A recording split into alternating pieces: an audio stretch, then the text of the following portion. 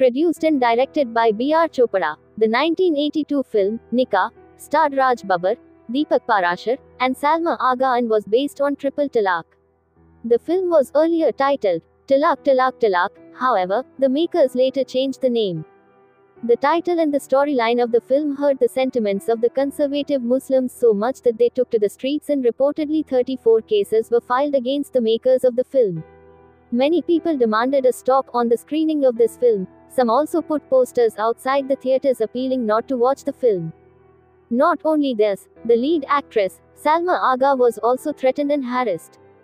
Amrita Singh's mother Rukhsana Sultan tried very hard to influence B.R. Chopra to sign Amrita Singh for the film. However, Chopra was on the lookout for a fresh face and discovered Salma Agha and signed her. This angered Sultana to no end. This is when Salma Agha started getting harassing and threatening letters and phone calls. The letters warned Salma to return to London or face dire consequences. However, she decided to ignore the warnings and remained in India.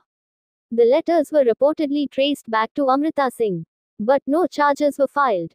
Despite all this, people used to stand in long queues outside the theaters to get tickets for the movie. Made in 4 crore rupees at that time, the film earned more than double the amount of its budget, 9 crore rupees at the box office, and became one of the highest grossing films of 1982. Not only this, the film also made Salma Agha an overnight star.